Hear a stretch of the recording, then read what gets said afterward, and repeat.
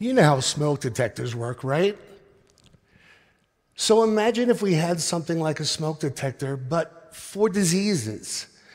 Instead of testing the air for smoke particles, this alarm would look for tiny traces of an odor profile associated with being infected by a virus, for example, all day long, 24/7. But the second the odor profile reached a certain concentration, the alarm would start blaring. Immediately, you would know that you were sick, that you should see a doctor, or at the very least, that you should isolate yourself. Ideally, this mechanical nose would sniff out a virus before you showed any symptoms or spread it to anyone else.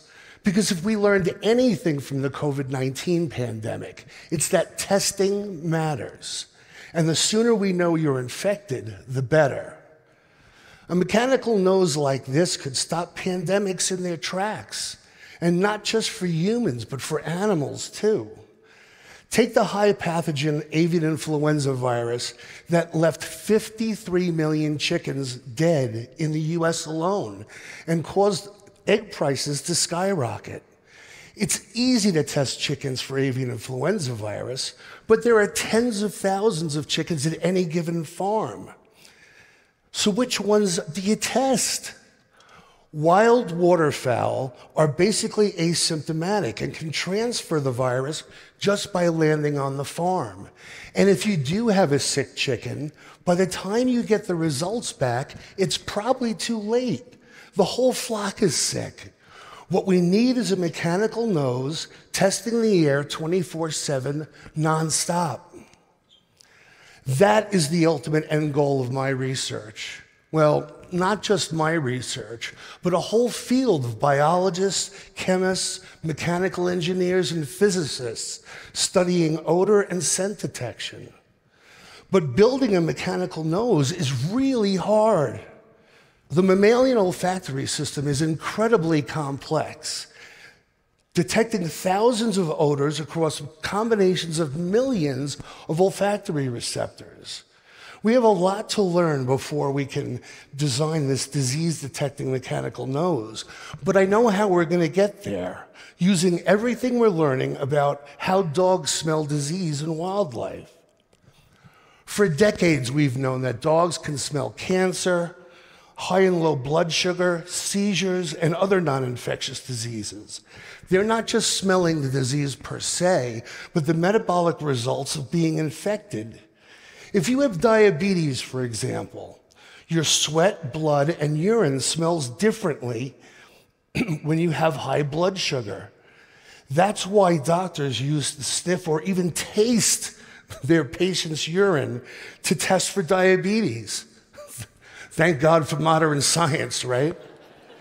But you can train a dog to detect high blood sugar the same way, by rewarding them with their favorite treat or toy anytime they indicate they smell the correct sample.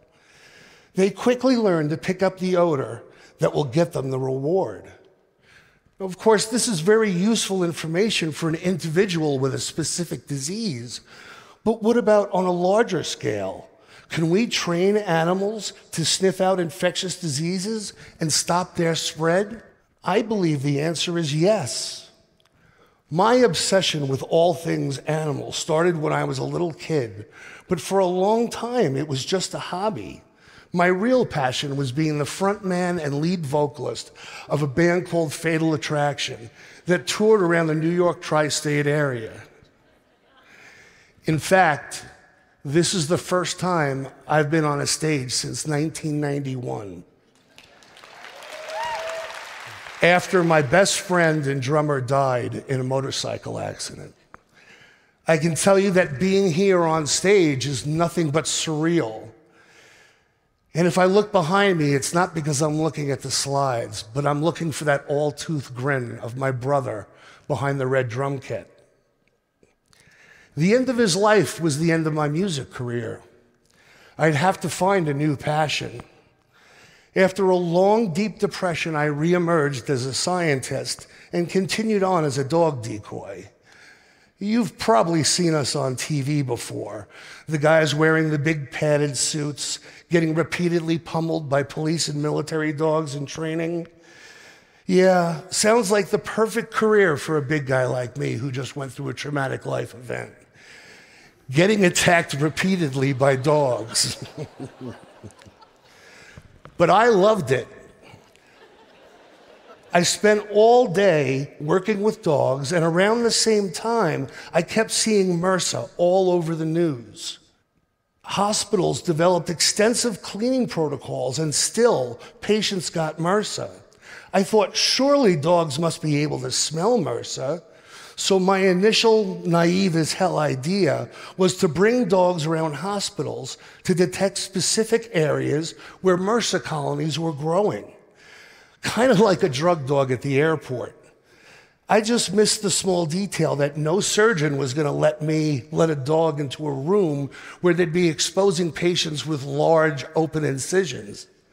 Not that I would let that kind of detail stop me. So off I went to Monell Chemical Senses Center, the leading research institute for chemosensory sciences, where I met Dr. Bruce Kimball, an analytical chemist, and the late Dr. Kunio Yamazaki, who had successfully shown that mice can detect avian influenza in duck fecal samples. While I was working on another postdoctoral project for Bruce, they were looking to do the next round of avian influenza virus studies, this time using a different species as the biodetector. My first thought was giant Gambian pouch rats, the hero rats you've seen detecting landmines in Africa. But Gambian pouch rats are a highly invasive species in the US, and there was no way that they were going to let me import any. And then I read a research paper about how ferrets interact with humans like dogs do. Yeah, ferrets. Ferrets can hold your gaze, and if you point your finger, they'll follow it to see what you're pointing at. So we ordered 8 young ferrets and got to work. To figure out whether ferrets can accurately detect avian influenza virus, we trained them using 2 different chemical samples, one with an odor similar to an infected duck and one with the odor similar to a non-infected duck. If the ferret alerted by scratching on the correct box, we clicked the clicker to mark his behavior and then gave them a tasty reward with a syringe. Very quickly, ferrets learned to identify the sick duck chemical samples with 90% accuracy. And that's great for in the lab. But if we wanted to use ferrets to detect avian influenza in real life, they wouldn't be sniffing pure chemical samples, but real duck poop.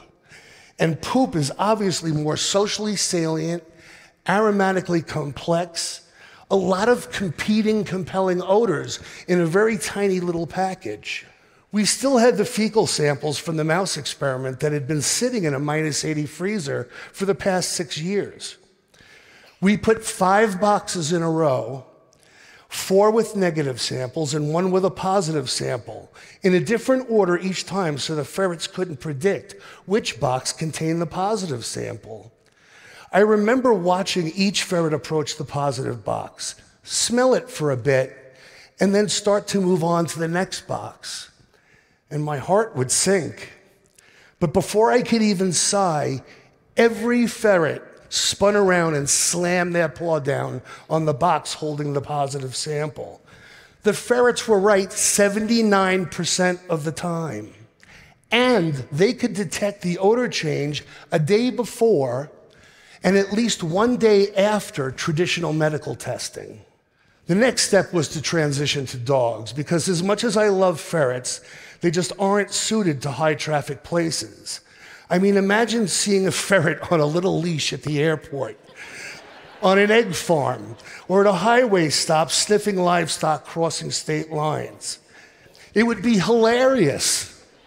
It would be adorable, but it would also be imperfect. Because ferrets are prone to distraction and less motivated than dogs, especially in chaotic environments. So just like the ferrets, we trained up a group of dogs, and they could detect avian influenza virus. It didn't really matter which breed of dog, so long as they were physically capable of doing the job and very motivated. These dogs could work on chicken farms, do a quick scan of the chickens every day, and sniff out bird flu before it spreads to thousands of other birds. Hunters coming off the lake with their harvest could use these dogs to tell them which ducks were infected and which weren't. But what about other diseases? Recently, my team has been working on chronic wasting disease in white-tailed deer. Chronic wasting disease, or CWD, is a fatal, highly transmissible disease that affects cervids like deer, elk, and moose. If you never want to sleep again, feel free to look up prion disease after my talk. Basically, prions cause proteins to misfold in the body, which then accumulate in the nervous system, resulting in spongiform encephalopathy, which is really just a fancy phrase for huge holes in your brain. Literally the stuff of nightmares. CWD spreads from infected deer through bodily fluids and tissues. So it's not just deer-to-deer contact that's a problem, but the environment as well. A healthy deer can get CWD by drinking from a water source where a sick deer had drank from days or even weeks before. So using the same techniques we did with the avian influenza, we trained dogs to detect fecal samples from CWD-infected deer. The dogs were 94% accurate in the lab and 80% accurate in the field, even when they were distracted by moving tractors and combines. That means we could use lab-trained dogs as a rapid, non-invasive test at hunter check-in stations to prevent hunters from eating CWD-infected deer meat. And we could deploy them to live deer farms to alert farmers of infected deer in the herd. This research is groundbreaking. Our results suggest that not only can dogs, ferrets, and rats accurately detect the odor profiles of infectious diseases, but in some cases, they can do it sooner than a traditional medical test. And like I said earlier, timing is everything. The faster you detect a disease, the sooner you can eradicate it. In the long term, the more we learn about odor detection, the faster we get to a mechanical nose. And though it may be many years before we have both a smoke and a virus detector in our homes, dogs, ferrets, and rats can be deployed to labs worldwide in a matter of months. So the next time you get a rapid, non-invasive pathogen test, it might not be a human with a pipette, but a little ferret on a leash doing all the work. Animals really are our best friends. It's not just that they love us unconditionally, it's that they can truly save our lives. Thank you.